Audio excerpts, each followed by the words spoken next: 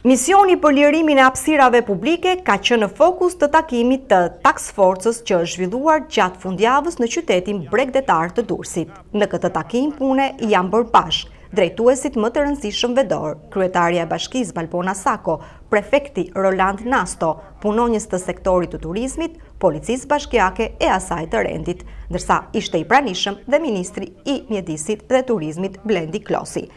Në fjalën e tij në këtë takim, prefekti i Qarkut, Roland Nasto, raportoi se aksionet e ndërmarra nuk kanë pasur si qëllim vetëm lirimin e plazheve publike, por dhe garantimin e sigurisë ushqimore, shmangjen e ndotjes akustike e të tjerë, me qëllim që pushuesve t'i garantohet kushte dhe standarde. Task Forca ka kryer inspektim në zonat bregdetare, në bizneset, plazhet private e subjektet që operojnë në zbatim të VKM-s 171 dhe VKM-s 321. Kjo task force është përgjegjëse për ndjekjen dhe zbatimin e masave që po garantojnë standard, siguri dhe rritje të cilësisë së shërbime dhe operon me dy grupe. Grupi i parë për zbatimin e VKM-s 321 datë 28/5 për sigurinë në dete e plazhe dhe grupi i dytë inspektim në zonat bregdetare të bizneseve, subjekteve që operojnë në zonën bregdetare dhe plazheve private,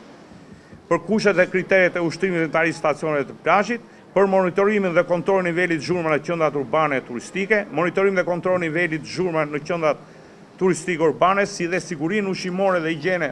në kontrolin e gjithë bizneseve që operojnë në zonat bregdetare. Kryetaria e Bashkisë së Durrësit, Valbona Sako, tha se aksioni me qëllim lirimin e hapësirave publike rezultoi me impakt pozitiv dhe ekonomik, pasi ka shtuar sipas saj të ardhurat e bashkisë. Në fakt, prefekti raditi që në nisje të këtij aksioni do ta quaja,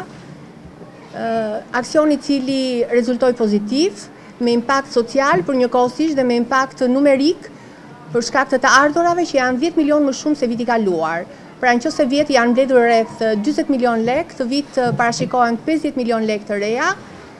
të cilat vinë si rezultat i lirimit 30.000 metër katror si përfaqe plazhi,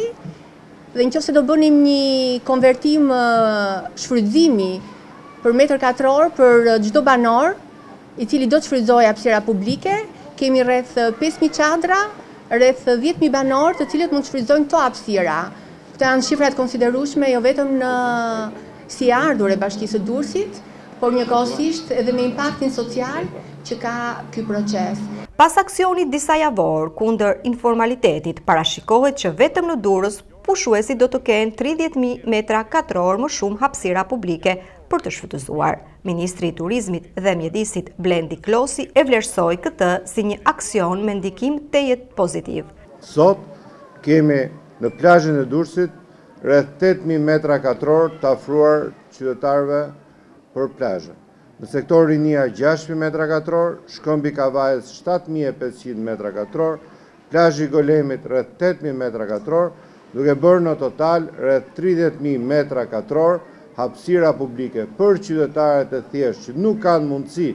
të shfrytëzojnë shezllonat edhe komoditetin e stacioneve të plazhit, të shfrytëzojnë plazhet e Bashkisë Durrësit. Prej pothuajse një muaj, institucionet e shtetit kanë ndërmarrë aksionin anti-informalitet, kur përfshihet delirimi i plazheve të zaptuara nga subjektet private, duke i kthyer ato në hapësira publike.